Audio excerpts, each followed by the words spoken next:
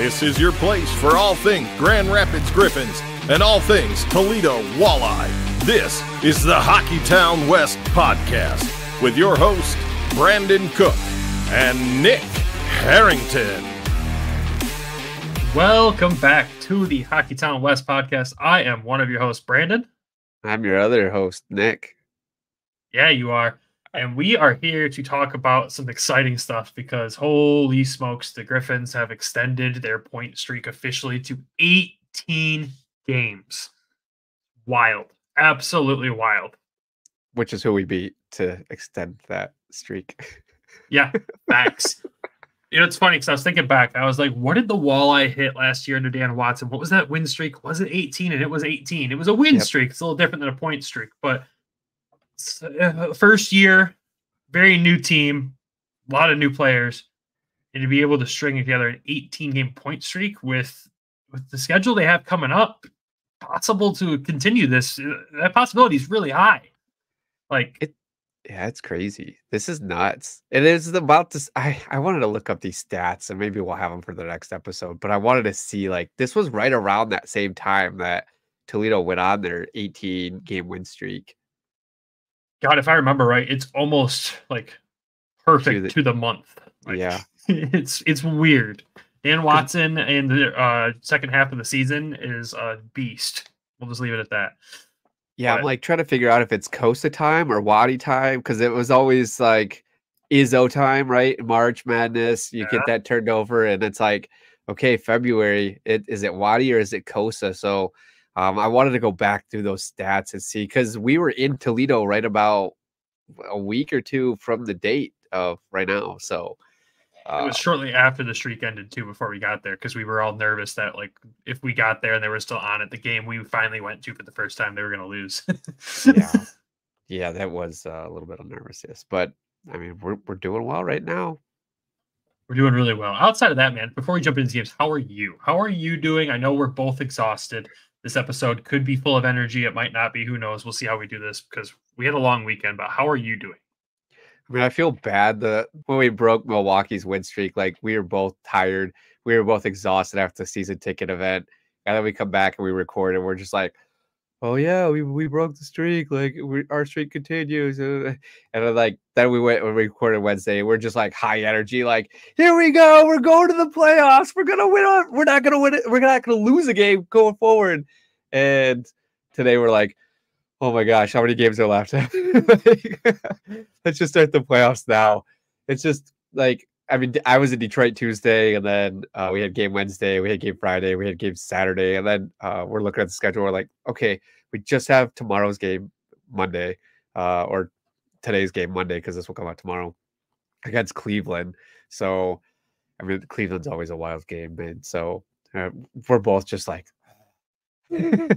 dragging to it. And that leads right into the freaking trade deadline. This past week and then this week, it's this is a lot. This is going to be a mentally draining week for sure. It'll be emotional for Nick too. I mean, he's attached to players.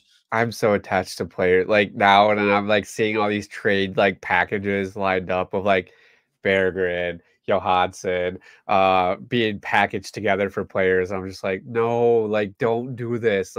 So Friday, it's going to be a ball of anxiety, probably a little bit of depression, and I'll probably need to be checked out a few times because I'll be scrolling through Twitter just like everybody else, or X, whatever you want to call it, keeping the updates alive for the trade deadline. And maybe Steve makes a move before then. Who knows? I mean, there's no games after Monday till Friday for the Griffins, so it's not going to affect anything. We're not going to have to pull a player out or sit a player for trade. So.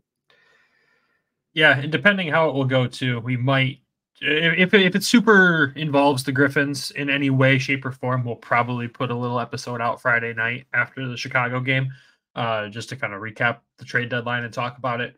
And hopefully you just don't see an episode from us that night. That means nothing crazy, majorly impacting the Griffins happened, and things will be smooth sailing into the playoffs for these guys, because I think we're fully on that wagon now of this is a playoff team. They're going to the playoffs. They're a possible deep run playoff team. So should we dive into the Iowa game? I think it's time. Yep. Let's get wild. Let's get wild. I hate you. The Griffins take on the Iowa Wild on Friday and end up winning this game 4-3. And what a wild game it was. Honestly, I know we're going to keep using that pun here, but it was a really wild game. Iowa outshoots Grand Rapids in this one, 31-23. Michael Hutchinson has a great game after some shaky starts recently. He's put together a couple of good games since then, and this was one of them. And this feels like this game happened last week at this point to me. That's where my brain's at. So bear with me here. This was a game filled with goals. Lots of goals and goals by important players that we like to see scoring right now. Carter Mazur gets his 13th of the season for the Griffins. That was the first Griffins goal of the game. Elmer gets his 8th of the season, assisted by Lombardi and Tuamisto. Berggren gets his 18th of the season, and Zach Aston Reese gets the game winner, his 10th goal of the season. And poor Jesper Wallstedt, man. 19 saves on 23 shots. That's his 4 goals against there. None of those were empty netters.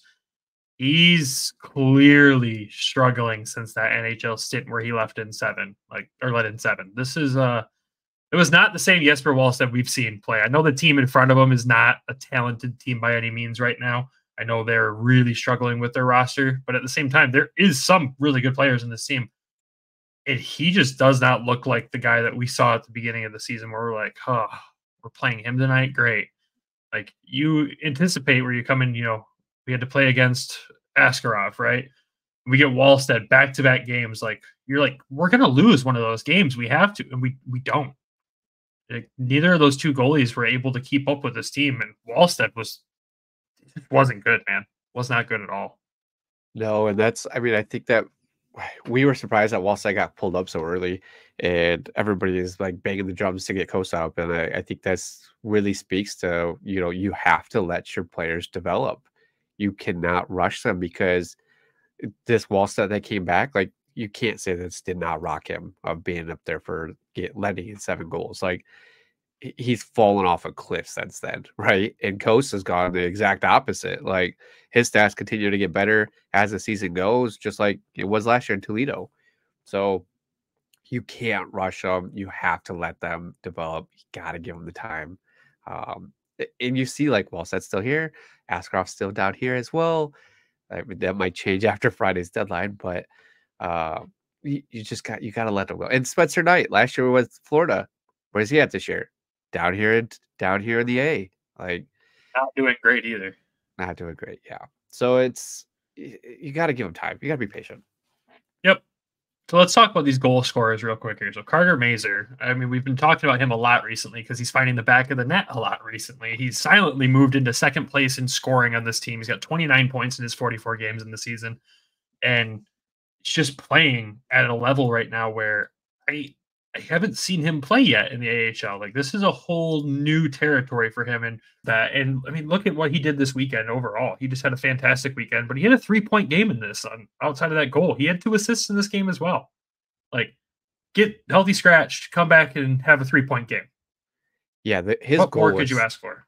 His goal was sick too. Like, they dumped it in, and Wallstedt tries to play it. They turn it over right at the red line, and then Mazur goes right in the slot and puts it in one-on-one with Wallstedt. I mean, it was just a beautiful goal. I mean, it's one of those ones where you think he's gonna get Wallstedt's gonna grab that puck, and he puts it right over. So I mean, it was good to get back on the score sheet. And then he just starts. He's one of those guys that we've said before is like, once he starts piling the stats, like, his confidence starts growing, and he just continues to go down that. So it was a beautiful goal. And Tuamisto was the one who turned it over, who got the turnover. Yep. To set him up. Tuo's forcing takeaways and setting him up like that. It was beautiful. The next goal, though, man, by Elmer. This whole shift from this line for this Elmer goal. Absolutely out of this world. Might be the shift of the season, honestly.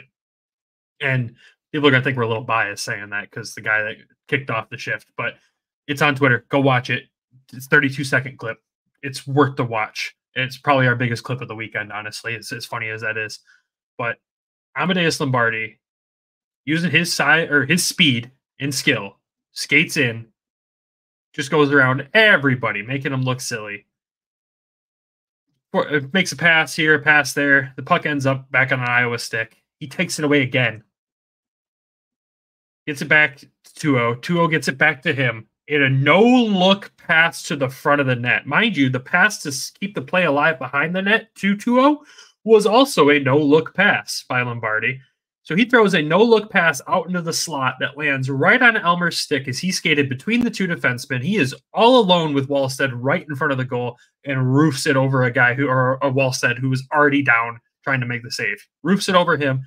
Like that was an NHL shift by that line. And this is our fourth freaking line. Yeah, the Bergie, Mazer, and Casper line is doing fantastic. And this Ammo, Elmer, and who's the other guy? It was Ben Cross a couple times, but who was it? Cross majority of the time, but then Gettinger. This night it was Cross. Cross was in for this one.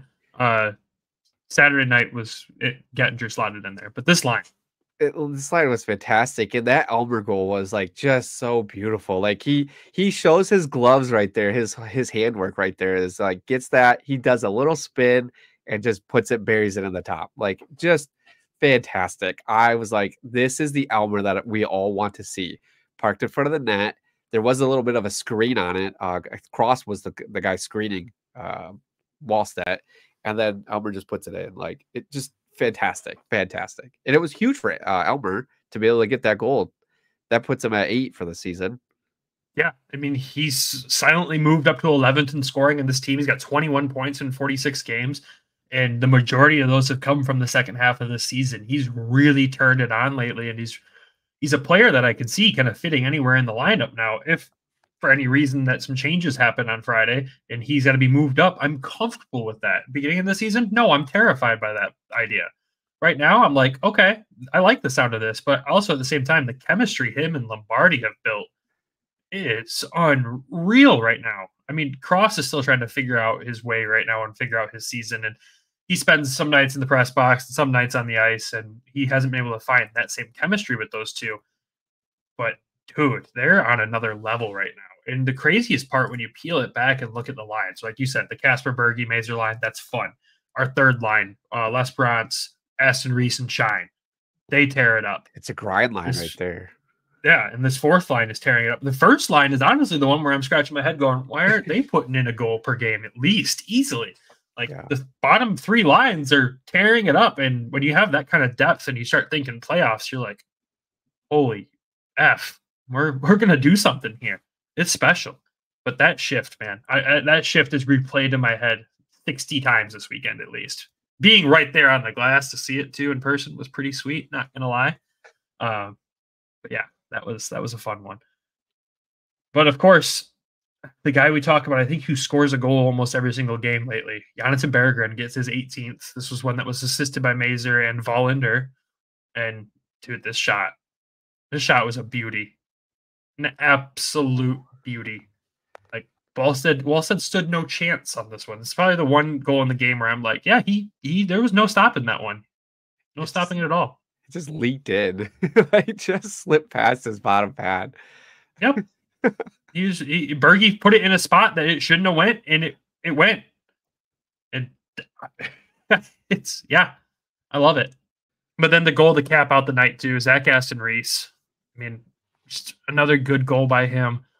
We said after the team signing, he said that he thought his goal song might have turned into never going to score a goal again, and he scored quite a few since then, and quite a few in the second half of the season here too. I mean, him up to 10 goals this season with how he started the season in Grand Rapids, where we just didn't see anything from him at all.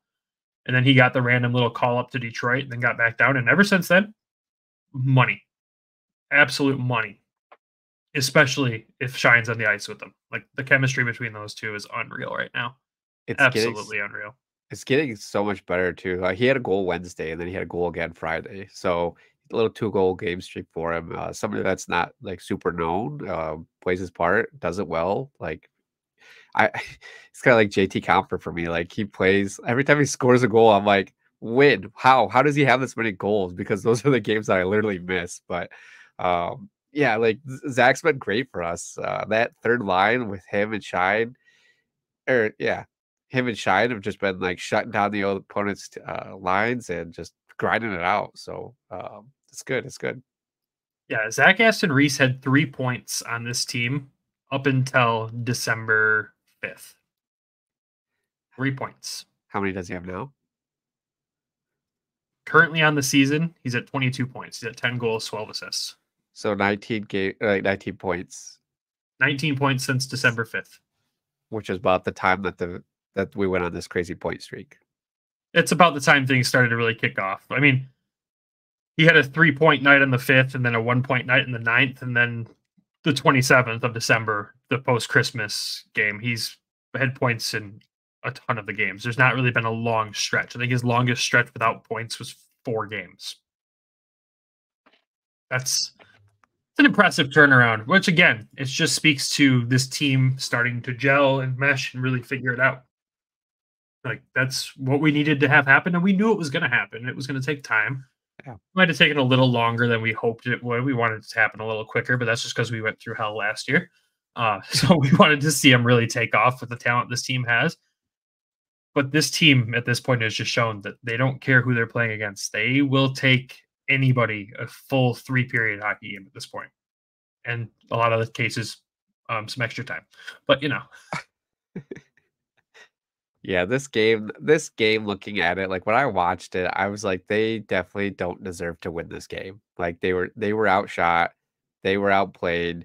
I didn't think, like, Hutch really kept them in this game the whole night. Hutch played fantastic, big save after big save, a little bit of flair. He was feeling it, a couple of those. So I was like, this one, it was pretty much stolen from Iowa, and Iowa's been playing really well as of late. Because they just took down Milwaukee. They did take down Milwaukee today. This week. Yeah. I mean, they're not a bad team. They're not a great team, but we talk a lot of trash because of who their assistant coach is, because it's the guy who put us through hell last year in Grand Rapids. So not just us, I'm sure the players too. Anyways, but like, yeah, they're not a bad team. I don't like their play style. I think their play style is just get under your skin or try to throw the body as much as possible and hope that they can get something out of it. And they started to get under Grand Rapids' skin a little bit in this game, and you could kind of sense that. But at the same time, Grand Rapids has done a lot better about staying calm with that. The officiating this game was not the best. The game management was okay, but it wasn't the greatest. I mean, the part that I think really kept Grand Rapids from running away with this one is the fact they went 0-4 on the power play again. Just another game with no power play goal. It's getting ridiculous at this point. But what kept them in this game was going 5-for-5 on the PK. Yeah. I don't understand why our power play is this bad. With the level of talent we have and the scoring we've been seeing recently, like, there's very few games where there's 3 or less goals scored. Yeah. You can't score when there's one less guy on the ice for the other team. Like, we like the other guy. I don't know what this is. Like, we used to, when we had the empty net for us, like, that used to be a clutch play for Grand Rapids. Empty netters, they were going to get them every time with that extra man on the ice. And power play back then was also humming too. Luckily, we haven't needed the empty net in most of our scenarios lately. But at the same time, power play, man, something's got to change. And we saw it change. We saw a few shifts on Friday night. We saw more shifts Saturday night, which we'll talk about when we talk about that game. But special teams could have lost us this game. Yeah, I mean, they struggle setting it up. I watched again Friday and Saturday. Like, they struggle getting into the zone and keeping it in the zone after, like, they waste a full minute trying to get set up, and then it's like crunch time for them trying to figure out, let's get the play going, and get some shots on net. So it's been tough. I don't know. I need to look more into the face-offs, like we've said before, with Tyler, of losing the face-off and then brings it there. But the face-off played a huge role in the Saturday's game. We'll get to that there. Yeah. There is one thing I want to call out too, because it's a player we talk very positively about on the defensive side of things. And again, plus minus isn't the only stat in the world when you judge a defense or offense, but we always want to notice outliers. And Albert Johansson was a -3 Friday night. He was on the ice for every Iowa goal. He did not have a great game Friday. It just wasn't his best. You look at the other end of the spectrum. Who's he compared to all season long, right? Simon had a +3 in that game. Like, it just wasn't Albert's best night. And, we always criticize Simon when he has bad nights, and I think it's unfair if we don't criticize Albert when he has a bad night too. And it wasn't just, he just didn't seem like himself in that game. He just seemed out of position a few times. It seemed like Iowa had really figured out his positioning and kind of how to get around him. I mean, there was one play where he got walked a little bit, but that didn't result in the goal on that play, luckily. But at the same time, it just wasn't his best. And that's okay. You're going to have bad games here and there, and we walked away with a win. But at the same time, it's got to be noted. That's so weird because he was paired. I just looked at his pairing for that night, and he was with Tuomisto. And Tuomisto finished with a +2. I thought maybe Rafferty, but Rafferty was a -2. So it's such a strange plus-minus on that with the pairings. I was trying to figure it out well at the game because, you let me disconnect quite a bit Friday night, so thank you. Well deserved, sir. Appreciate it. But with that, I was trying to figure out the lines and kind of pay attention, and there wasn't a blender. It just seems like Iowa was able to break out of their zone mid-line change so much faster in this game than they were on Wednesday. And it caught 2-0 out there quite a bit, where he was on the ice in spots he shouldn't have been. But at the end result, he was out there for goals. 2 assists. There was, I know for sure one of the goals, I think it was Mazur's, the first goal of the game. Yeah. And it was mid-line change where Iowa breaks out and 204 set turnover and follows the play into the zone. And they get the goal. So, he's not going to obviously force a turnover, turn around and get off the ice. Right. That's not how that's going to work. So, yeah, it was just, they were a little out of sync Friday night on the defensive side of things, which I think is how Iowa ended up with 3 goals and how they were able to kind of get so many shots on goal. Defense was just out of sync. It happens. It's okay. And we still got to win. That's all that matters. If this was a game where the streak was broken on this game and the defense was out of sync, we might be saying some different words right now. But when your defense has bad nights and the offense can make up for it and the goaltending can make up for it, that's just showing the character of this team. One side of the ship can start sinking, but the other side can keep it afloat. It's all that matters when you're talking about playoffs. I knew he was going to say it. But I don't know. Final thoughts from you on this game so we can get into the Saturday night fun. I've been very good at having good, the feeling of the day is I thought going into this, it might end. And then we played not great. And I was like, they don't deserve to win this game. They're getting beat. They're getting out-muscled. They're getting outshot. This is the one where it ends. And they snuck it out and they got it. So didn't have good feeling. I was like, this could be a trap game. And on the Rockford one, I felt the same. Well, I felt a little bit better about the Saturday game because Costa was starting. But it's good to see that Hutch bounce back. It's good to see Carter bounce back. Bob had said somebody was out with an injury, so I just can't remember who that was. I thought it was Carter, but he said somebody had a small injury and then they came back. Les Bronze was out for this game. Okay. I was like, Les Bronze had a small injury because he left the game briefly on Wednesday injured. Yeah. With holding his shoulder again, which I think has been what's nagging him all season long. Yeah. And yep. But he was back Saturday, so that was positive because we've talked about what he does bring to the table for this team. It's especially evident when he's at center. Yeah, he brings face-off wins. He brings that. I'm really started to like Lesby a lot more this year than last.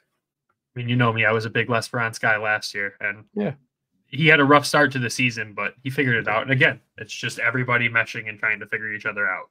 That's really all it was at the end of the day. So let's jump into whatever this chaos was on Saturday night as the Rockford Ice Hogs come to town and end up beating the Griffins 5-4 in overtime. I have so many thoughts and feelings about this game overall. And I don't know if I said this on Friday night when I was at the game, because again, my days are blending. We were up 3-0, and I think Rockford scored, and I said, I've seen this movie before. I've seen this movie before. In the second period, something bad happens. And it actually turned out that it was in the third period it got worse. But, anyways, let's dive into it here. So, like we said, Griffins lose this one 5. We do. Griffins lose this one 5-4 in overtime. Rockford outshoots Grand Rapids 26-4. Griffins do go 1 for 5 on the power play. Rockford goes 1 for 7 on the power play. So PK, again, had a really good night with 7 opportunities against him here. That was good. Coast gets the start in this one, stops 21-26. Not his best game, but I'm not going to fault him too much at the same time. Again, another night where the defense looked a little out of whack. But we'll talk about those guys. So goals in this one. Carter Mazer gets his 14th of the season, assisted by Zarnik and Berggren on the power play. Luff gets his first of the season in his, I don't remember how many games back this is for him, but he gets his first. Thank God he needed that one, and boy, was he excited to get that one in the net. That was a sick goal. It was a sick goal. We'll talk about him specifically here. That was assisted by Aston Reese and Tuamisto. Marco Casper gets his 10th of the season, assisted by Berggren and Mazer. Rockford gets a bunch of goals in the middle of that. L'esperance gets his 13th goal of the season. Thank God he was in this game. That was assisted by Gettinger and Luff. So Luff has a 2-point night there. And Dalmastrio ends up winning this game in overtime for Rockford, with Lucas Reichel getting the assist on that one. So, again, talk about our goal scorers here. Carter Mazer, 3-point night before, and ends up getting the first goal in this game. Just, dude, playing so well. We already were tooting the Carter horn for that. We don't need to do that for this. But what was good about this goal is it was a power play goal. And we both looked at each other and we're just like, finally, a power play goal finds the back of the net. Yeah, I mean, it was a pass from that goal was a pass from Sarnik. So, I mean, even Sarnik's getting back on the scoreboard as well in the stat sheet because he's been kind of quiet. And we don't have stats for faceoffs, which is probably where he's a lot better at, which would bring us some more to talk about. Don't get me started already. But it was a tic-tac-toe. I mean, they put it right in the back of the net. There was a couple chances that they had, but Mazer, like it started at the back of the net. There was an open, pretty much backdoor play. They missed on that, and then it got circled back around, and that's when Mazer put it in from the right side. So it was beautiful. Good passing. And that's the big thing that I've noticed the past 2 weeks is their passing has been so crisp. And it's like it's one-touch passing. We're seeing a lot more of that. It's a lot of passing off of the boards and into the play to the next player. And there's a lot of no-look passes that have been going on too. So like the team chemistry just from that angle and that aspect has just been so much better because remember beginning of the season, it was like they're passing to players, but there's nobody there. They're passing to space, but nobody's there. Last year, we could all read the passes. And there's like they were waiting to shoot, and it's just pass, and then nothing. So like this is just a lot better of like it reminds me a lot of soccer. I'm a huge soccer fan, and just like the passing, the one touch, and then like boom, there you go. Or the Wings of the 90s, if you guys remember that. Just the possession style and passing. Like it's there with this team. So Mazer being able to finish it on that was just wonderful. Yeah, and that passing just shows the confidence and also how comfortable they are with each other now at this point. Like we didn't see that for the first 15 games of the season. No way. No. That stuff wasn't happening. But that is good to see there.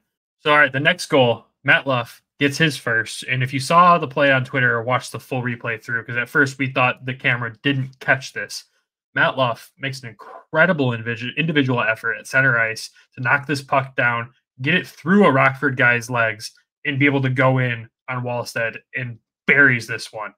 And that guy has been shooting the puck constantly since he's been back in the lineup, trying to find the back of the net. You can tell, like, he needed it. He wanted it. He finally got it, man. And that was just such a good feeling right there. It was weird to hear a different goal song finally because I got so used to some of the few we've heard. And I'm like, oh, yeah, that's a new one we haven't heard yet. And, yeah, it was just such a good individual play by him. I mean, you can't knock, Tuamiso getting it over to Zach Aston Reese to get the breakout started, and Aston Reese kind of threw it up to center. But Luff just makes that play happen. Without Luff, that play is not happening. That goal is not going in, and this is a different storyline. So, beautiful goal by him. Happy to see him finding his way in the offensive side. It only took 3 or 4 games, so it's good stuff. Probably the sickest goal I've seen live. There's your answer. There's Randy. For him to knock that out of the air, I think it was just a dump in play, and he just knocks that out and just takes it in. Like it was sick. I was pissed at first because I was like, they didn't show that play. Like the camera, the Grand Rapids have upgraded their camera view angles, and so which is good for the organization. They're still trying to figure out how to use that other angle, but it missed that on the original replay, and we were both disappointed in it because it was sick. Yeah, it's his 6th game back. Sorry, I wanted to make sure I got that correct. It was 6 games, but he got it. That's all that mattered to me. It was so sick. Like he made that play at center. I think we both just looked at each other and went, "Ooh!" Like, oh, he did that. That defenseman has a family. Like, my God.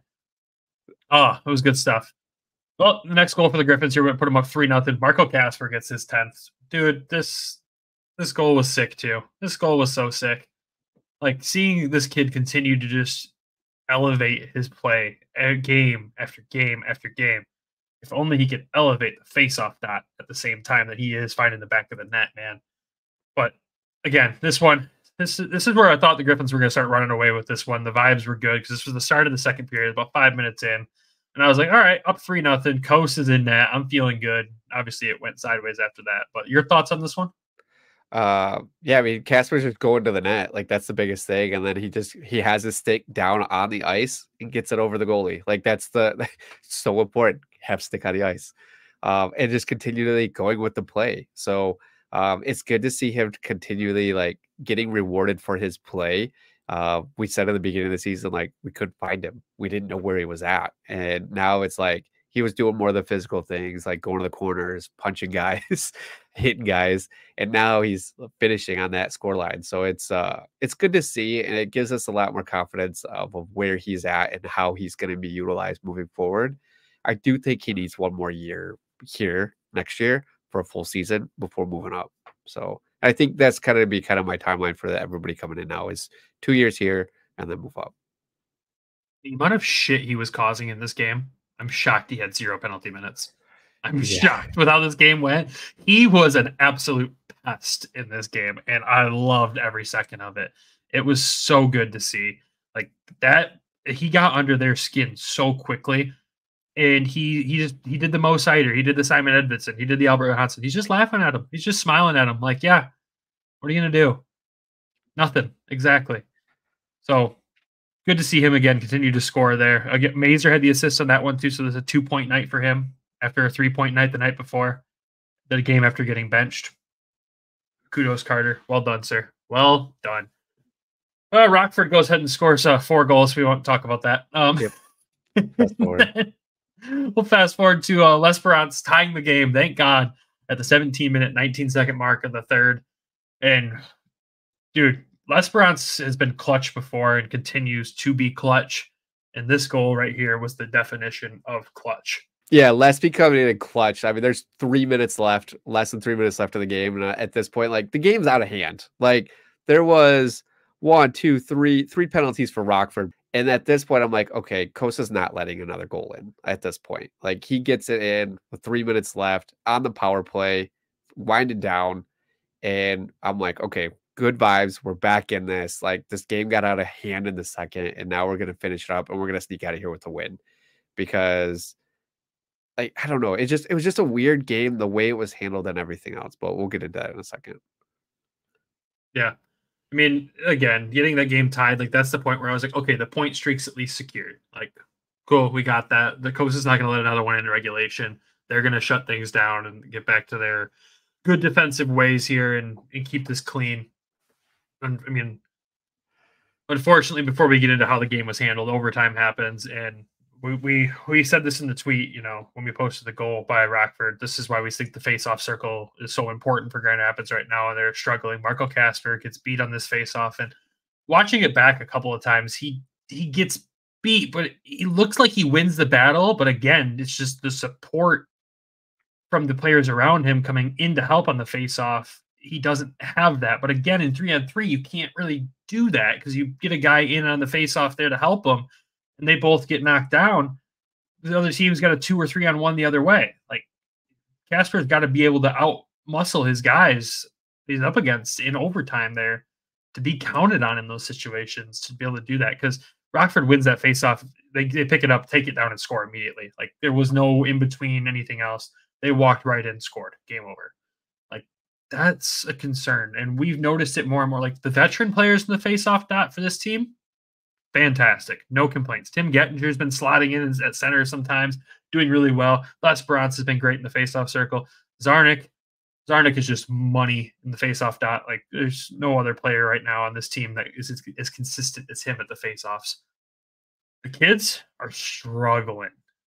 Yeah, it's just those guys on the wing because like we've watched Ammo win the faceoff and then they give it up. Like there's nobody there to support him on that side to be able to get the puck when he does win it. So it's hopefully next year it's not something that we're going to continue to talk about throughout the season of faceoffs, but they've got to change something because we cannot like the playoffs are change this up. year, man. We're not going to win playoff games if you're doing faceoffs like that. Like that possession is so crucial, and to see it go down like that, and if we could get the stats, like just to be able to help back up what we're seeing, like I think that would go a lot further. And I don't know how we could get those because some teams do it. Some teams do, and some teams don't. Yeah, we're one of the ones that don't. I mean, we've heard it before, and the coaches show that they do in the pregame. We've heard it on road games when we're listening to the full broadcast. And, we've heard Dan talk after some games, be like, yeah, we were as a team 37% or 34% in the faceoff dot the night before. And you're like, you're talking 30s? Like, how consistent is that happening? That's what I would love to know is like, how consistently are we in the high 20s and mid 30s in the faceoff dot for a full game and yet still on an 18-game point streak? Like, if they can figure that part out, that's only going to help the power play get better.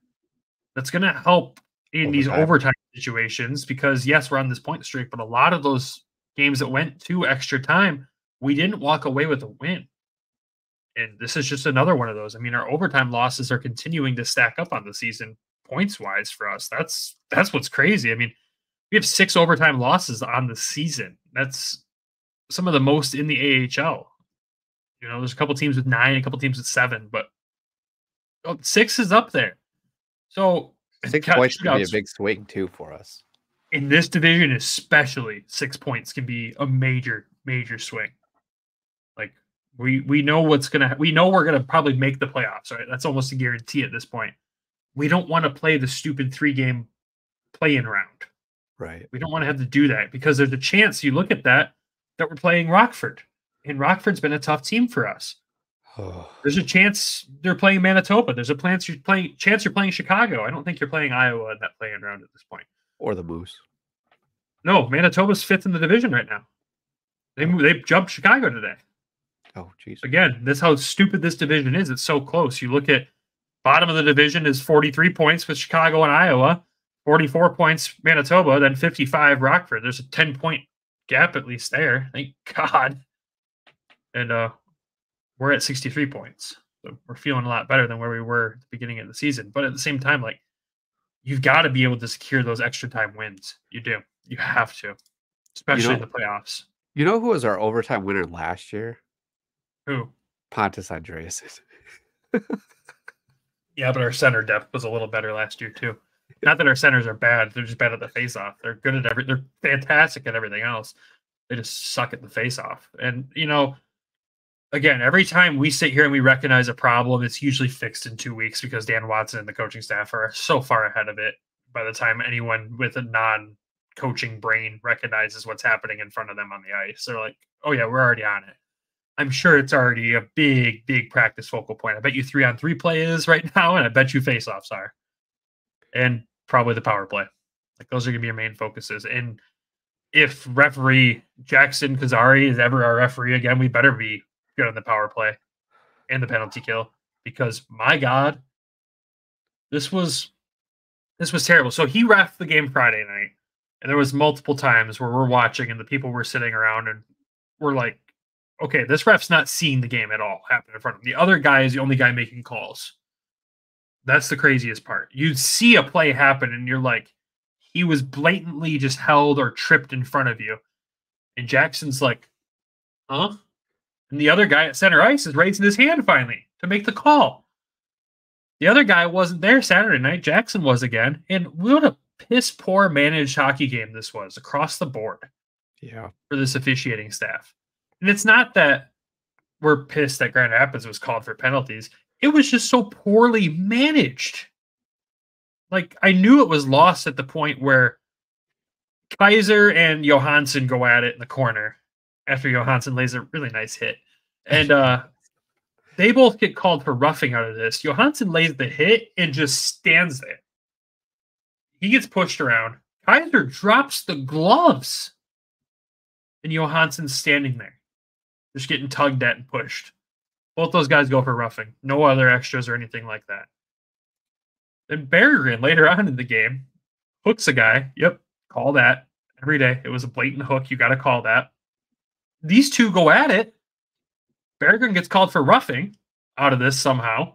Don't know how. Again, another situation where the guy is punching Berggren, and Berggren is taking it. They're doing the thing that Dan Watson and this coaching staff preach. Don't give into this. Don't play to their game. Don't get the extra call. And somehow out of this, Berggren's the only one that gets called for roughing. And I think he made his point very clear and ends up getting an extra 10 for abusive officials. Well done, Bergie. You said Kaiser did get a roughing on that too. 2 minutes against Bergie. Oh, he did. Yeah. But Bergie gets the roughing as well and then gets the extra 10. Like, did the refs' feelings get hurt? Like, Berggren said everything that all 8,344 fans in the arena were saying too. The refs sucked.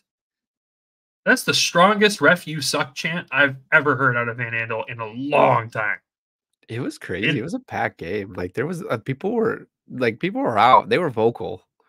They were very into this game. But that's the unfortunate part is, like, you have games where the Griffins are just dominant and the fans get brought into it because we're just tearing it up. Or you have these close games that the fans get really into it because every single move on the ice matters.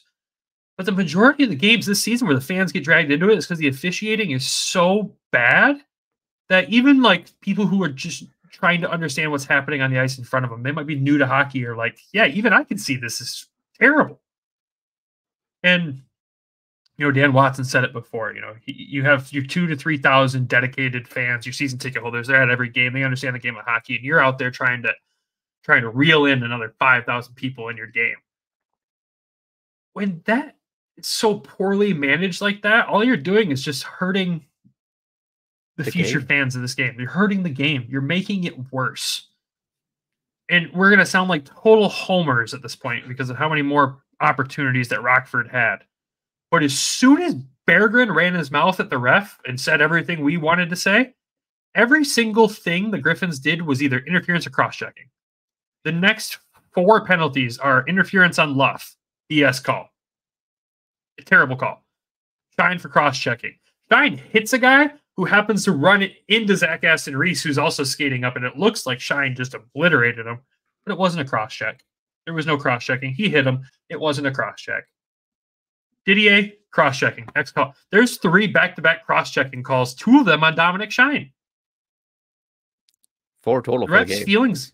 What's that? 4 total cross-checking penalties in that game. Yeah, all on Grand Rapids.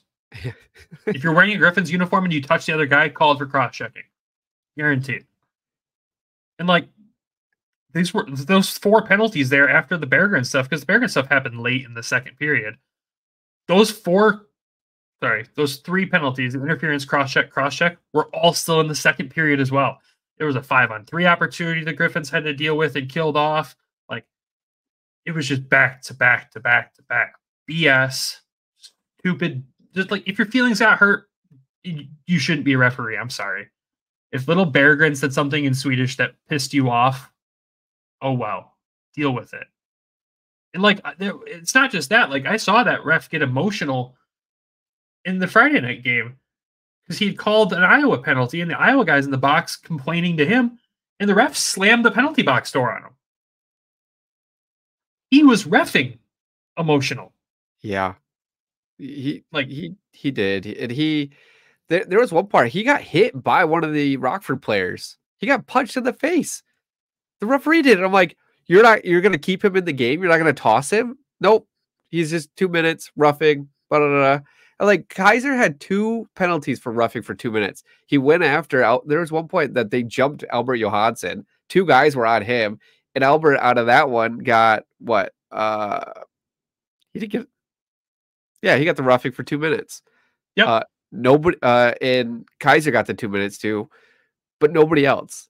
It was so ticky-tacky what they were calling at Grand Rapids, but then they weren't calling the same things with Rockford, like holding the stick, then it turned around, the cross checks, the hits. Like it was a physical game, and as soon as like I hate these games against Grand Rapids because I believe we've lost both games that there's penalties like this like crazy. I think the one we did win was the Toasters game was the only game that comes to mind. But like overall, out of all the games we played, there's been like 3 that the rest have been terrible at, like noticeably terrible. And it's always the games where they lose control of the game, and then they just start calling penalties like crazy on on us, which I don't understand. And I know I was looking through some of the other highlights for Grand Rapids, and Dan Watson did talk to the officials at the start of the 3rd period. And I wouldn't be surprised if they did send in some game notes for this. And you don't see these refs back here at Grand Rapids because it was a terribly officiated game. It was out of control. If you're gonna try to gain control of the game, you need to be able to hit both teams evenly. At the same time, Dan went and had that conversation with him, and props to Dan for not going off. I would have lost my cool. He had a respectful conversation with him, and then 2 minutes later, Shine gets called for cross-checking again. I knew this was going to be a shit game officiating-wise when Simon Edvidson got that holding the stick call at the beginning of the game. It was 11 minutes in the first period. He gets called for holding the stick. It looked nothing like that. Simon gets out of the box, skates into the zone, and starts playing, and a Rockford guy literally grabs the blade of his stick and holds him back and yanks him in front of the ref. And Simon turns around, and he's skating to the bench looking at him, both hands in the air like, dude, what are you doing? And we got a soft makeup roughing call maybe 2 minutes later from that. It was a really soft one on their end. Del Mastro really wasn't doing much there, and they called him for that. And then they got Cini on a hook. Like they tried to make up for it, and then they just lost control after that. Yeah, it was out of control. Out of control. It's just I hate games like this. I literally do, and it's not it ruins it, man. It just like. I was happy that the point streak continued, but it was not the way it should have. Like to see that loss when we were up 4-1, wasn't it? 3-1, and then for Rockford to come back and score 3 straight in under 2 minutes, like the first one they scored was a power play goal. Yeah, it's just defeating. And like I don't think Costa played a bad game. I really don't. I don't put this loss on him. No, I think it was just a blip, and I knew it was going to happen at some point, right? Like the most important thing was to continue to get points. Sucks to give one up to Rockford, and we play Rockford 4 more times. So I don't know. It's just this is a tough team for us. We haven't been able to figure out like their play style physically, and I think they just took advantage of it, But with that, any final thoughts on the Griffins weekend from you, sir? I was really happy to pick up a belt bag. Indiana Jones wears one, so figured I'd have to grab one. I'm really excited for the next Friday game that I go to see how many hot dogs I can stash in here. So there's a positive on that. Then we got playoff primer back on the HL standings, so I've been watching that a little bit and trying to understand a little bit more because the playoffs are crazy with the HL, especially with this division because it's 7 teams make it. For this division, 5 of the 7 make it. So I know we got a comment on one of our videos on YouTube of like how does that work and like how does so we need to break that down and make it make sense. Yeah. Do we want to do maybe that not today? This episode? Okay, you're good. We did get the comment. We saw it. We will break it down post trade deadline. We will break down what the playoffs mean in the AHL, how that works, what the divisions are. We'll break it all down and make it make sense. Let's let this week settle down. This episode already ran long enough just with the chaos of this weekend, and we have to literally turn around. The Griffins play in Cleveland today when this episode posts. They play Monday in Cleveland. should be an interesting game. Jet Greaves, the Cleveland goaltender that usually gives us hell, got called up to Columbus today. So that might create some interesting storylines there. But at the same time, the Cleveland Monsters are a fantastic hockey team that usually is a tough one for us to play against. It is usually a wild game. Yeah. There's always some controversy, always something crazy that happens. And, we take on a Cleveland team that as of recent, they're 6-1, 1-2 in their past 10 right now. That's it's not bad. Not bad. We're 6-0, 2-2, still on our 18 game point streak. And we'll see what happens. What's the record? Their record total? No, what's the record for like point streak? So, on top of all of this, with this game and our streaks that we're on right now, we're on 18 points now. The team record is 19. That was set back in 2015. And that, ironically, that run went from February 4th to March 20th. Interesting. We're really good in the second half of the season, man. That is what we do. Yeah, exciting stuff coming up this week. Like, again, the Griffins play Cleveland Monday. We'll have a recap of that for Thursday's episode with maybe a special guest. Who knows? One we've been wanting to get on the podcast in a while. I don't know. I'm not telling you. You're not going to know who's coming. With that recap of the weekend there, we will send it over to DraftKings, meet our obligations there. And then after the ad, we have a nice little interview with Katie, a contributor for the Octopus Thrower. She just released a new article recently on Jonathan Berggren, so we're going to talk about that and some other stuff. She got some insight on some other players on the team as well. So, Nick, go read the ad, and then we'll send it over to Katie.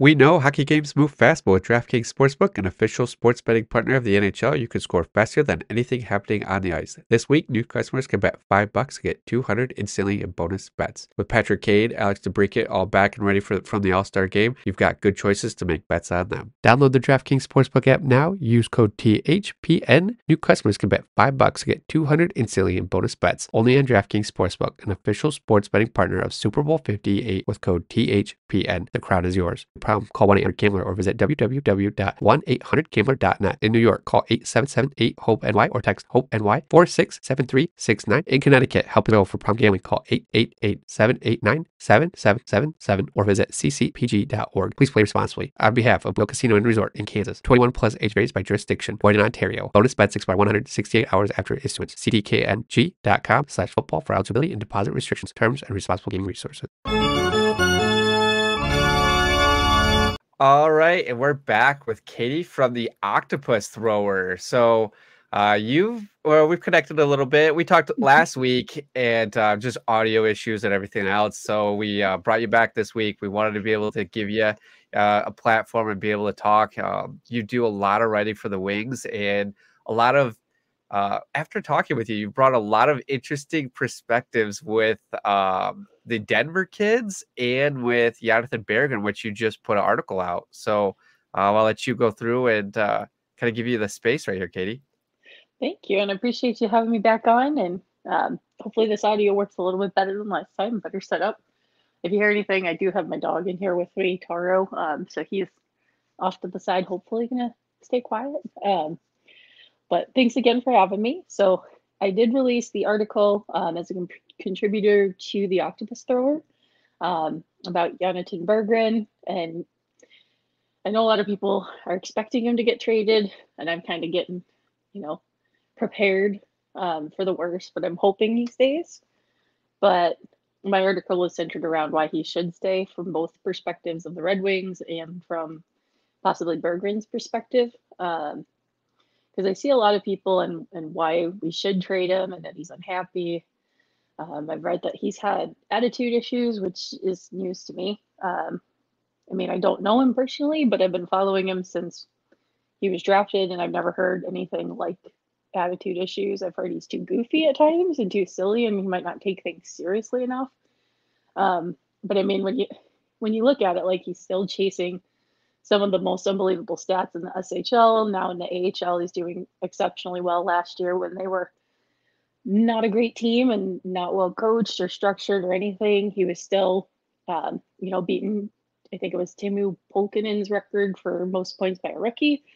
So, yes, he has fun, but the fun is kind of a cloak for his effectiveness, and that's what he does. And I actually thanked him personally for bringing the fun, because a lot of people underestimate that and they think it's just a joke. But in reality, like when you have fun, usually better things happen.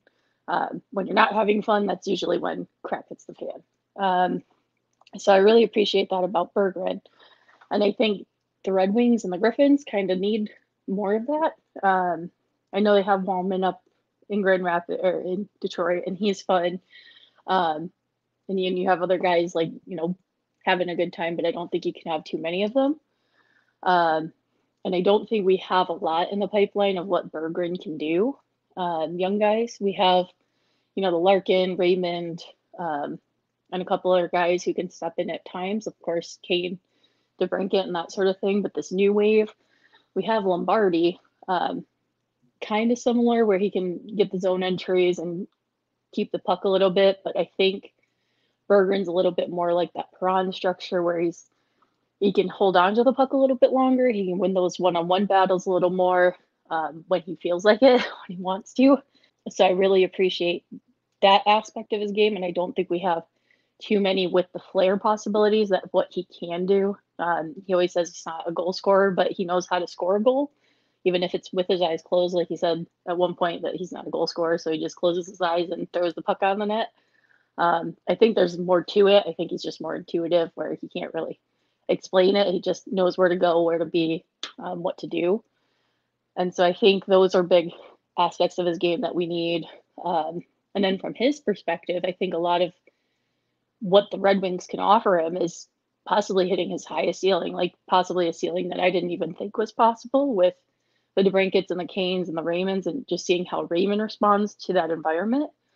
I think it's doing Berggren a disservice a little bit to be in Grand Rapids right now, because he could learn so much from these guys that he can actually grow his game.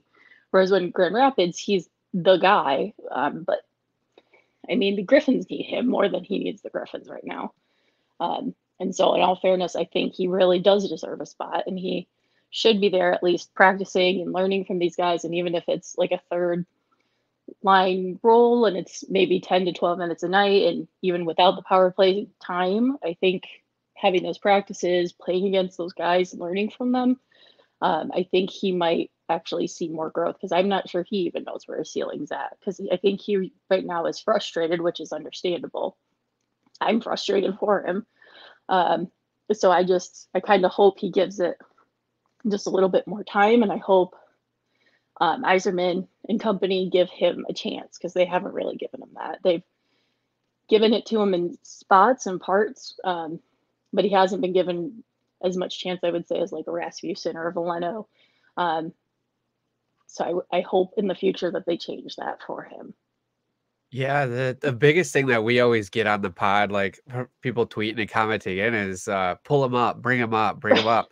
And it's like, well, he doesn't fit. Like, where do you see him? Right. Who do you see him replacing for the Wings? Because like we have so many good veterans, and like if Patrick Kane didn't sign with Detroit, that's where Berggren was. Because once Patrick Kane signed, you didn't see Berggren being moved up at all. At Right. that, before Patrick Kane was here with Detroit, he was going back and forth every weekend to Detroit and playing those games. So, like, if we don't re-sign like the Daniel Sprague, we don't re-sign Joe Veleno's up for a contract this year, I believe. Costin, I believe, is up for a contract as well. Like, who do you see him taking that place of? No, people are not going to like me for saying it, because I love this player. Honestly, like I was talking to Jordan Harris on Twitter, I was like, I genuinely love like every single player. Kane, I'm still coming around to on the personal side of things, but like I genuinely like this team. Like years past, like if you got rid of a guy or two, I'm like, cool, that's fine. I don't lose sleep over it. But these guys, like, they have heart. They play hard every night for the most part, and like you can see it, and I really appreciate it, and I don't want to see anybody go because they're so great. But for me, Sprague is definitely a candidate. But then the other one is Fabry, Robbie Fabry. I like him a lot, but I think Berggren can fill a lot of the same things that either of those players do. And I think he's a little bit younger. He has a little bit more to learn, and he's a little bit more I would say, like, I would give him the edge over one of those two, if not both, because I feel like you kind of have to make a spot for him. Costin, honestly, the role he's in right now, and he probably won't come back next year because all the things that are happening where he's just not playing, and that's fair. But I don't think he's really a factor in it because the role he plays anyways isn't one that Berggren would really play in. So I think for him, like if he does come back, like the way he's playing is fine. Like Fisher, I don't think has an impact either. I think it would have to be like a Fabry or a Sprong or one of those that he would have to come in and take the spot of. Now the question is, oh, go ahead. Oh, no, go ahead. Sorry. I was just going to say who takes his spot in Grand Rapids is the other question. But for me, like the biggest thing is Berggren right now. Like what is best for him and his development. I think it's not going to get stunted, but I don't think there's going to be growth like there would be if he were in the NHL. Yeah, I definitely don't think he should be here next year. Like in the Grand Rapids team, he should be moved up at that point. Like he's almost a point per game player right now. The whole offense is really him right now. Like he's leading the team in scoring. He's doing so well. So it's like, okay, we lose. Okay, let's hypothetically he gets traded Friday or before Friday. Who takes that spot? Because we have a couple guys.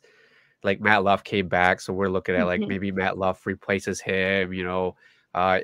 If the Wings make a trade, if Fabry goes or Sprong goes, you bring Bergie up. Like those are the guys that kind of we keyed in on as well a couple months ago.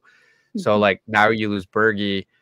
Now who do you pull up? Like because that creates a hole, and I think a lot of like the Red Wings podcast, like they don't look at it as both teams like. We're going to the playoffs. Like the playoff primer is up. We're ranked second seed right now. So you lose somebody like him, that's a huge hole for us. Or like even Simon, same spot. And I agree. I think Simon stands to gain more from Grand Rapids though in a playoff run. Whereas that's what comes kind of back to the whole. I think Grand Rapids needs Berggren more than Berggren needs Grand Rapids. Like he could stay there and he could do well and he would do exceptionally well. But he'll learn some stuff from playoffs. He'll grow a bit from playoffs. Is that more than he would learn from DeBrincat, from Kane, from Larkin, from Raymond? I don't think so. I don't think he's at a point where playing, even to the Calder Cup finals, it'll do something for him. But I think even with a first round exit in the playoffs with a Kane and a DeBrincat and those types of players, even like playing against Sherratt in practice or whatever it might be, Cider in practice, I think he'd grow more from that experience than he would from a Calder Cup run. And that's just my opinion. And Simon's a bit different. Him and even Albert Johansson, they're kind of separate. Like I can see where they could take more time and they can grow and they can learn in the AHL. But I think it's a little bit different for Berggren. I think he's pretty much tapped out. He can kind of level up, but I don't think it'll be as impactful as it could be in the NHL. Yeah, I would agree because they said defensemen, like goalies take the longest, defensemen are next, and the forwards are pretty quick. And you see this development with Lucas Raymond, like we mentioned on the last episode, or I think it was one of the last episodes, is that you saw Patrick Kane come in and Lucas Raymond just shoots right up. Like the amount of development there. And so Bergie could use that development on that side. I want to go back though, as you said, Bergie doesn't play that kind of role that Costin does, but these last few games he kind of has.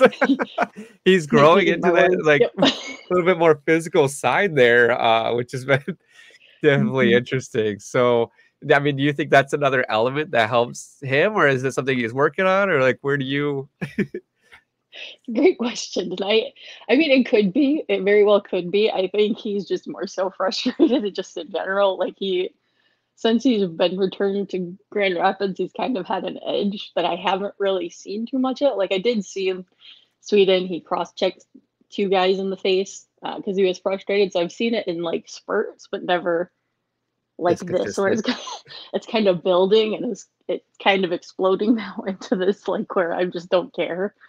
And I think that's part of it too. Like he's just like visibly frustrated, with what's going on. And I think that's maybe part of where the whole attitude thing comes into play, possibly, where he seems like he has a poor attitude, but he's just frustrated, and that's his outlet, is, breaking things, including people's faces, or trying to, or throw him to the ice. I was actually impressed. I was like, that was Bergie last night who threw that guy to the ice. I was like, wow, I haven't seen him do that before. Yeah, it's definitely adding a different element. And it's interesting. We've been calling him the spicy burger lately, so because of how feisty he is. But what was I gonna say? I had a question. And you could tell, like, he's having fun with it, like the Rocky thing when Simon took the guy down at the Toasters night. I mean, he's the big thing we've been hearing too from a lot of the other players is he is a big chirper. And so, like, that's been getting into it with the one last night with the officials, but then again with the rest of the teams. But and they said this weekend that he did reject a contract offer by the Red Wings. So I mean, I've heard different stories of we might as well trade him, but then I've also heard don't read too much into it because everybody rejects that contract. I mean, it's something you see him staying with. I mean, if you had to put, I'm going to put you on the spot. Do you think he stays with us past the trade deadline? I mean, I hope so. I noticed, I don't know when he changed his like Twitter picture, but I noticed recently it's a different one because it used to be his Red Wings. I don't know how recent that is, and I don't know how much to read into that kind of thing, but now it just says a Swedish hockey player. It doesn't mention Red Wings, but then you see him like in a lot of videos that the Griffins put out and like interviews, he's wearing Red Wing stuff. So I'm like, if he was really that mad, I don't know if he'd do those things, but from what I'm hearing, he is that upset, which, I mean, honestly, I see why. Like, I'm upset for him. Would he come back? It's hard to say because I mean, what else does he need to do to get a full-time NHL spot? Is my question. And is he going to be able to do that between now and next season, and where he earns that spot? And like, what isn't he doing right now to get that spot? Is it genuinely because they don't have a spot for him? Well, how are they going to create that between now and then? And so for me, I think that's the most important thing is the roadmap to the NHL for him, and if what that entails and why he's still in Grand Rapids. Because I mean, I'm kind of at a loss too. I know his defensive side isn't that great, and maybe that's what he's supposed to be focused on, but he hasn't even expressed he's working on certain things. He says he's just confident in his game and he just needs the opportunity. So I don't know who to believe. Fans, like, yes, I understand that he needs to work on his defensive side, but in his eyes, he's saying, nothing seems to be needed in his game and that he's ready for the NHL. And if that is true and there is that disconnect, then I assume Yzerman will pull the trigger and just send him on his way. Yeah, because he's not an Yzerman pick. So, I mean, it is something like there's no connection there for him. And right. When that came out he like wasn't so great defensively. Like, we've been watching him and he backchecks like crazy, and he's like, he's grabbing the puck. He's all over people and on all ends of the ice. So I think he's clear. I'm hoping he's shed that reputation as well. But yeah, I mean, in the beginning, it was a lot of, he just sits at the offensive zone. That's where he's at. So yeah.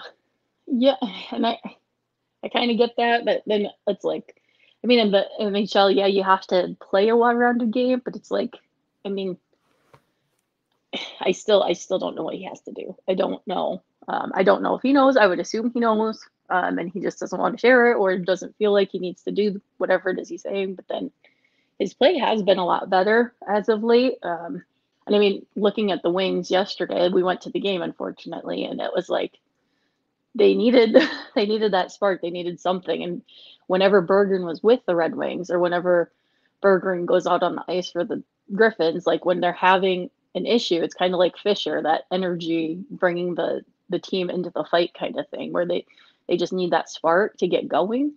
Like, he's not going to drop the gloves. He's not going to probably lay anybody out for the most part. Maybe he does, but for the most part, I think he's going to do it with hard play, kind of like when he was with the Red Wings, and he got those energy guys up and going and playing hard again, because they sometimes go to sleep, and I think he's one of those people that can fill that role really well.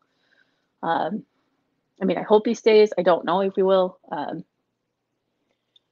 At this point, it's more of a 50-50 to me. Like, I don't know. I'll lean towards my positive energy and just say, yes, he's going to stay. Just because that's what I want to happen. I think in a perfect world for me, he stays. And like you said, one of the trade options there would be Fabry. I have nothing against Fabry, but in point comparison and for locker room presence, I think Sprong and his experience has to stay through at least this playoff series. And you trade a guy who's fourth in points in the team ahead of the playoffs. I think that sends a bad message to the locker room. But a Fabry option, if you can get the right thing for him, yeah, you move Fabry and Berggren gets his shot up there. And then at that point, the big question mark of what happens in Grand Rapids, who comes here? And I think that's where you start looking at guys like Alexander Doucette, get them and the fourth line experience here and bump guys up like an Elmer Soderblom, who's having more consistent hockey games lately, or, let the other veteran guys be able to step in and do a little bit more. So the pieces are there to not deplete both teams necessarily, but I mean, Deuce and Bergie would be a big hit to Grand Rapids and Toledo. But I think in a perfect world, that's what I see come across the ticker on Friday is Berggren's going to stay, but Fabs, unfortunately, is the casualty, and he's got to go. It's hard to say. It is. It's tough. No fan's going to like the answer. No. Everyone likes all these players. That's the problem. Is we all have attachment issues to all of them, and Steve's going to break our hearts. But at the same time, we understand it's business, and it is what it is. But I think statistically, if you go by that and the eye test as well, that move makes a ton of sense because Bergie, like you said, he'll get a little bit from a Calder Cup run. He's not going to get a lot from an NHL playoff run, even if it's just one round. He's going to learn a ton. Yeah. So switching gears a little bit, you were in Denver for a while. Yeah. Lived there, and you caught a lot of. And I thought at first when you said this, I thought you were catching more of a Colorado games, and I was like, "Oh, that's gross." No. No. But you were more on the Denver college team. So what did you see? What was your experience there? Because they were good for a long time. I don't know. I'm not up to speed with college hockey. Besides our ones here with Trey Augustine, which we'll touch on later. Yeah, my sister and I, we had gone. The first college game that we went to out in Colorado was DU versus the Colorado Springs college team in Colorado Springs, and it honestly was one of the worst hockey games I've ever been to, and we left like through the second period. It was my friend's first hockey game, and I was so excited to introduce her, and they were like, it was the last game of the season, so obviously, like, I didn't realize it at the time, like, they're not going to actually put effort in, but they really didn't put effort in. But then after they drafted Booyam, and I don't know if Mazur was the same year, but they all went to Denver the same year, basically, with Antetokounmpo as well. And so I begged and pleaded, and my sister finally came, and we went up to Denver for their first Saturday game. And then after that, we just went up there as often as possible because they were really, really good. David Carl did an awesome job, with the exception of maybe Antetokounmpo's treatment towards the end of the season. But for the most part, they were super fun to watch and see how they started to where they ended. The only one that we saw kind of take steps back was Tuomisto. And I heard Bob Kaiser on I think it was last night's game or the game, or it might have been both games, where he was kind of ragging on Tuomisto's skating, which I can see why. But when I first saw Auntie's game, I was like, I don't know if there's even a professional hockey player there, like, let alone NHL. Like, I didn't even think NHL was going to be an option for him. Just based on his skating, his play, it wasn't so great. But to see where he was then, and how he's developed his skating and his positioning and his reading of plays, he's grown a lot, like incredibly much, like to the point where maybe he'll see a couple NHL games. I don't know if there is an NHL guy there, but there's a chance. And I wouldn't have said that. I think it was 2018, maybe, no, 2020-ish, maybe somewhere in there. when we saw them, and they went on their actual run, and we got to go to Loveland, Colorado, and see them play in the playoffs, and that was super cool. I got to bring my other friend who hadn't really experienced too many hockey games, and they won that handedly, as they should have. So it was really fun to see them. And then Mazer, he's always a fun one. I kind of like him in his game. I know people like to compare him to Tyler Bertuzzi, but I kind of see more of the Vlad Nemesnikov in him, where he is a shit disturber, but a little bit different, and a little bit more of a playmaker, and like a little bit different skill set, I would say, than Tyler Bertuzzi. Tyler's good at what he does, but Mazer's just a little bit different. He's definitely feisty, and I get that comparison, but that's kind of where it ends for me. He's a little bit better at skating, I would think, and just a little bit different of a hockey player, but he is a hockey player. Like the definition, when you think of a hockey player, that's kind of what you would see, is his picture in the dictionary.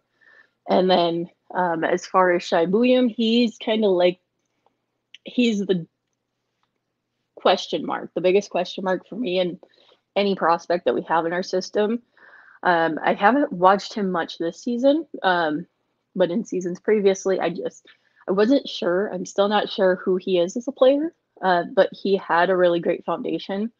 He can skate really well. It's not as pretty as like a Simone Edmondson or Wallander or any of those guys, but he can skate and he can do it pretty well.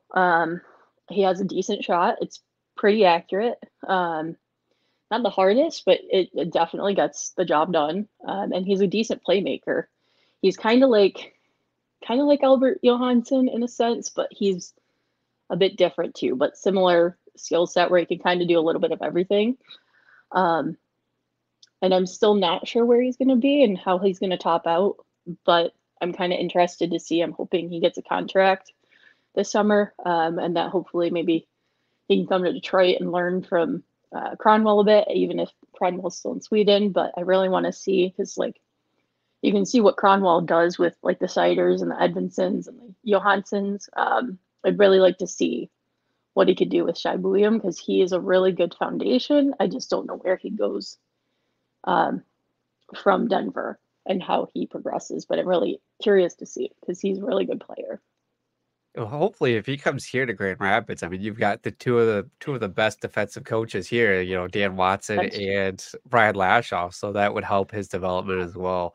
Sure. Yeah, he doesn't get a whole lot of like recognition, Shai Buyam. So I'm like trying to figure out, like, he's coming over next year. He's coming over. We've got possibly Pellica. You've got a couple other, Andrew Gibson from the O. So I mean, we have so many people on the way up. Like the pipeline is pretty stacked on the defensive side and now with centers. So it's interesting to know, you know, is there any other college guys that you're following or anybody else that you're, you know, I know Shai's brother's over there in Denver as well, and he's one of the top prospects, top picks. Yeah, and I haven't seen too much. I saw some, I think it was World Juniors maybe. Some of those games. He was interesting there. We kind of touched on it last time, where he's kind of like the bratty little brother, where I saw him do some things and I was like, oh my God, like that is not how Shai plays. Like Shai plays a super mature, effective, and he can be physical and he can lay a hit. Like I got one of my favorite videos ever of him just laying out a guy at center ice. Like it was beautiful. So he will hit. Like he knows how to play that physical side. But I have not seen him be as undisciplined as his little brother. But his little brother is very good, from what I'm hearing.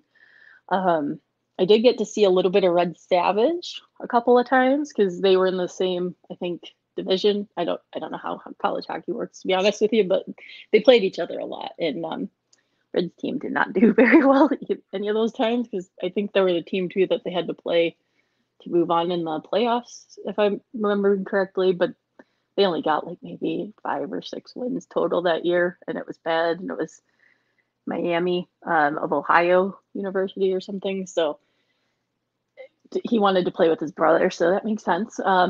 Thankfully, he moved on to Michigan State, because he's a really good player, really fun, kind of like Mazer.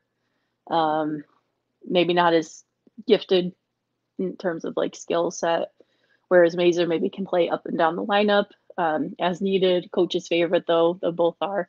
Can definitely do PKs, wants to be a center, so that's great because we need centers. We don't have too many in the pipeline, so any centers are great. He was always fun, though. I liked Red Savage a lot. And then I'm trying to think. We did go to, I think it was like the Four Nations tournament or something in Plymouth with Axel Sendin Pelika and Anton Johansson, which makes everything confusing when you see Johansson with the Red Wings mentioned, because I'm like, which one? And then you can't say A Johansson because they're both A. But Anton was fun. Unfortunately, the game we went to, Pelika didn't play. It was just Anton, and he did really good. And I thought he looked decent when he wasn't, getting kicked out of games and stuff for hitting people in the World Juniors. He looked good. I'm excited for Anton to come here. I don't think he's on the radar for a lot of Wings. I was pretty high on Buchnikov last year, and he's starting to gain some steam too. So over in Russia, I think he's got another year till he can come over here. So, but his snipes have been fantastic. But Anton, I'm like, he's a huge guy.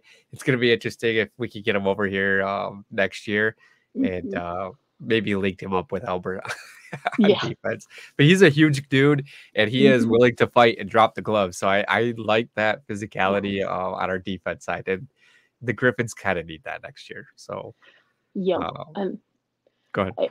I was just gonna tell just a quick story. When we went to that arena, my sister had never sat in the front row, so I decided it would be a great idea to try that at that arena, which I would not recommend because there's no leg room whatsoever, and then you're like right on top of the glass. It was not great. We moved after the first period, but as we were going to sit down with our Red Wings gear, I didn't really know what Anton looked like. I heard we had drafted him, so I knew he was there. I didn't know what number it was, but I saw him, and he saw us with our Red Wings stuff, and he had the biggest smile on his face, and then he played like out of his mind that game. So just a fun little thing. Like he loves the fans. He loves the Red Wings. So he's definitely earned a lot of love in my heart. And he's one I'm looking forward to for when he comes to Grand Rapids, because I think he'll be fun. He'll be a fan favorite for sure.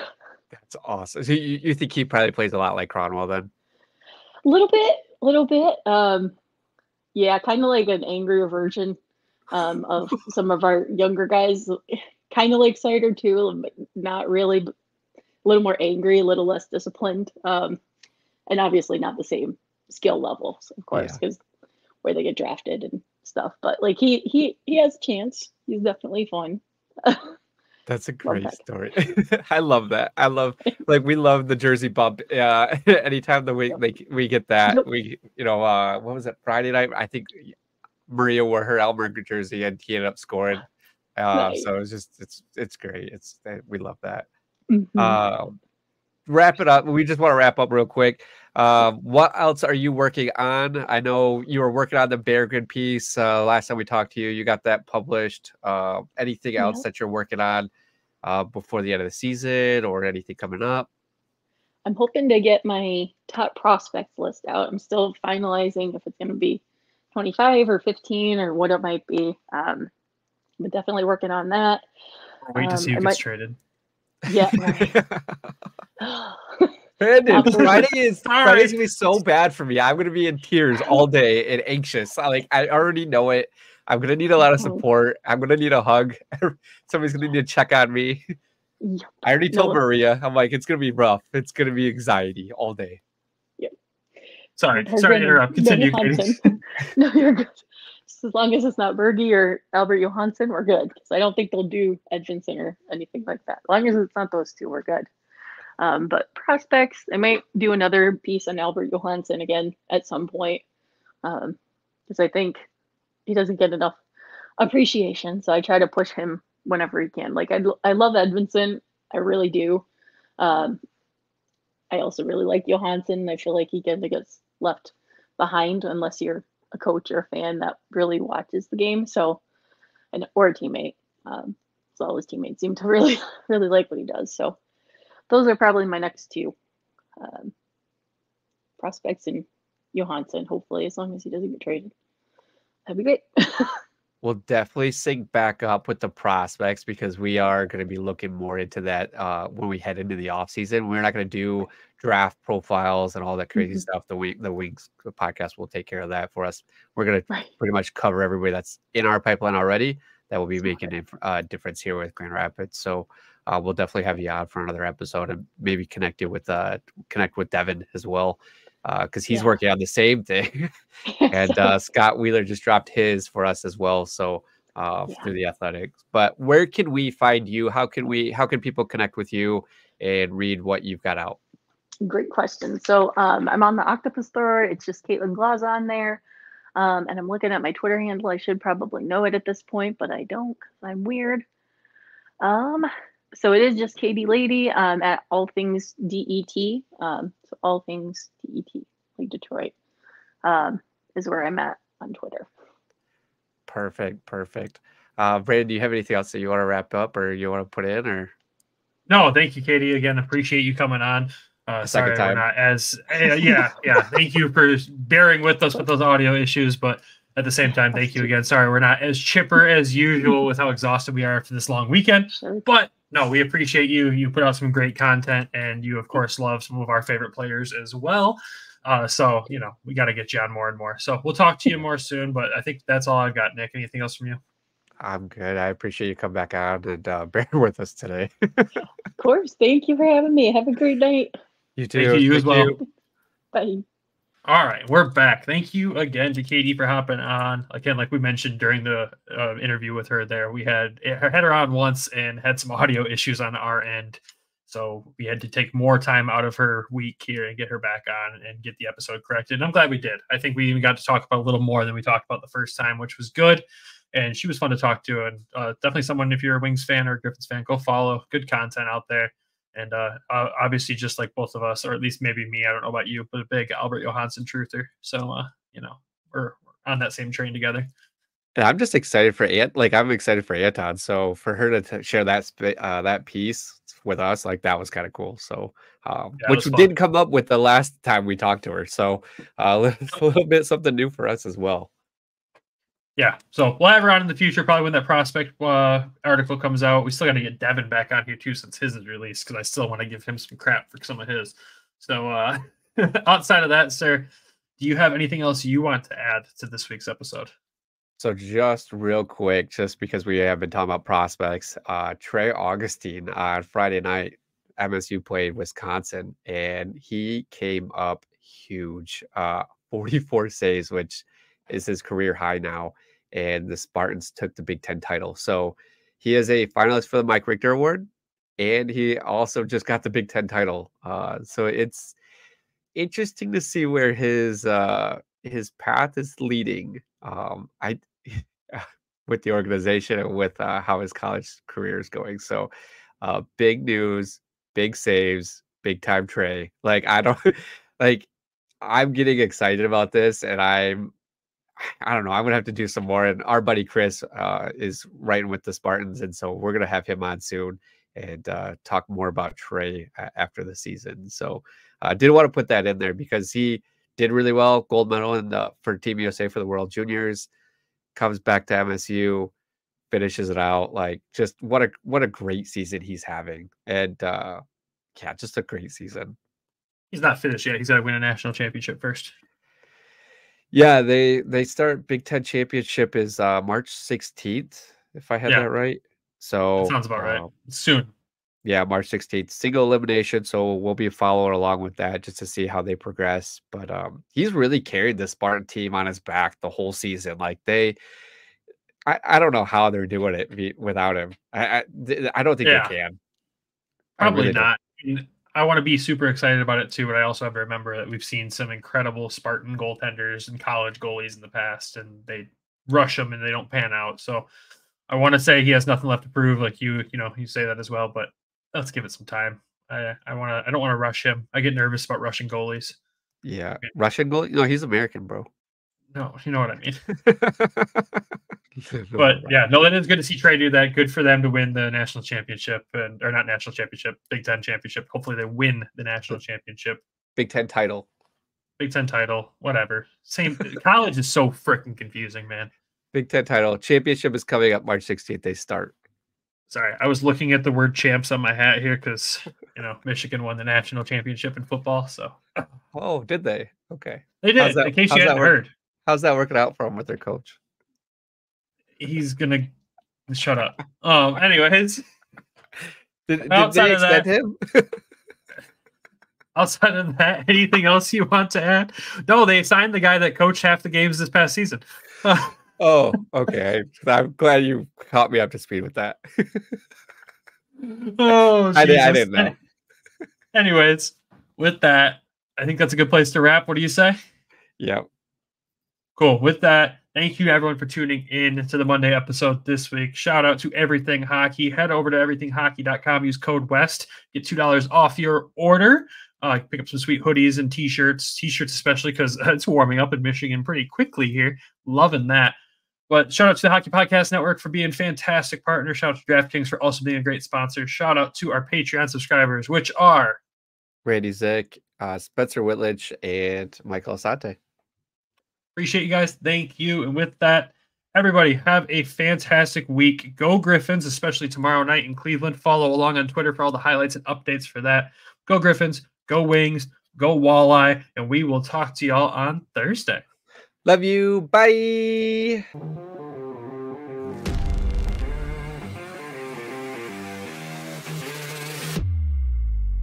Thank you for tuning in to the Hockeytown West Podcast. Be sure to check us out on Twitter at HockeytownWPod and your host, Nick at GR Hockey Guy and Brandon at Brandon GR Hockey.